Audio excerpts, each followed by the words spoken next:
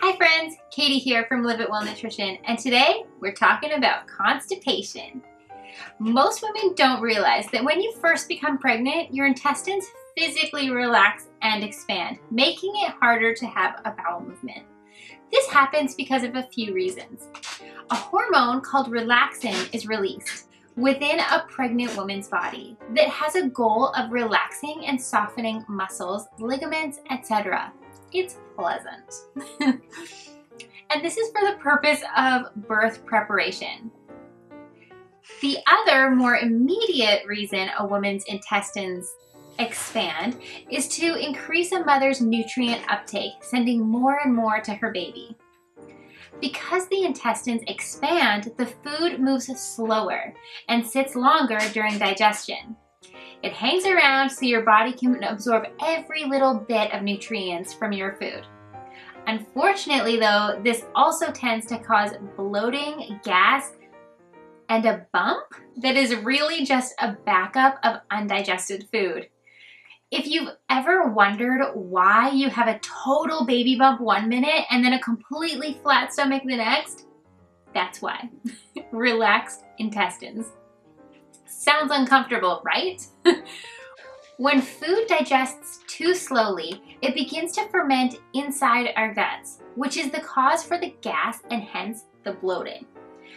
Fast digesting fruits get stuck behind the super sluggish meats and other proteins that take longer to digest. Basically, it's like one big traffic jam on the inside, and the fumes are lethal. When I was 2 months pregnant, I remember vividly feeling bloated and uncomfortable towards the end of the day because the day's worth of food had started to build up inside. I was used to having regular bowel movements multiple times throughout the day, pre-conception.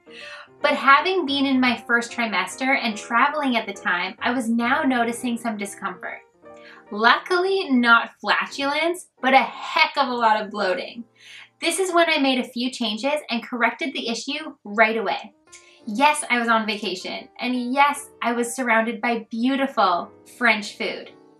But I still got a taste of everything because of these soon-to-be-mentioned tricks, which will help you out too, if you're in your first trimester or constipated nonetheless.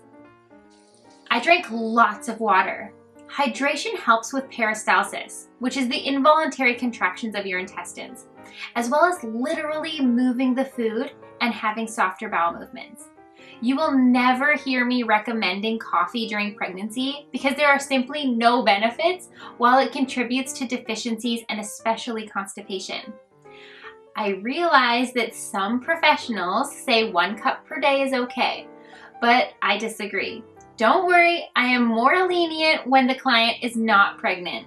I had lots of raw fruit every single morning. This increases fiber intake as well as your water intake. Most importantly though, raw fruit has active enzymes that help digest and break it down. These enzymes literally lighten the workload of your digestive system. This in large prevents gas and bloating. I ate my greens raw. Yep, that means salads, ladies. This was a bit of a bummer when I, on vacation, had to pick a salad over some delicious French meal. But luckily, French salads are also supreme. Honestly though, the discomfort of having your food build up all day until you have the bowel movements prevents you from even wanting heavy meals anyway. So salads were pretty pleasing come lunch or dinner time. Pick a time to go and just sit there until it happens.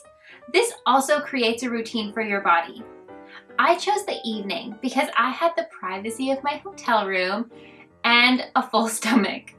Trust me, when you're pregnant, there's a lot about you that becomes common knowledge. So don't be shy. Position, position.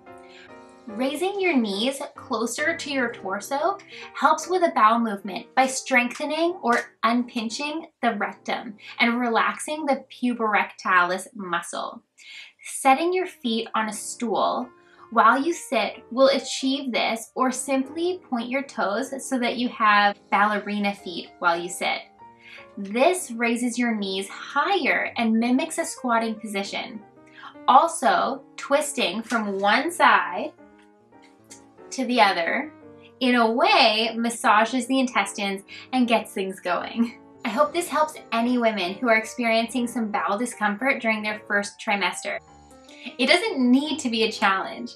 Take these steps and you'll feel much more comfortable very soon. This is Katie from Live It Well Nutrition. Live it well, because you only live once.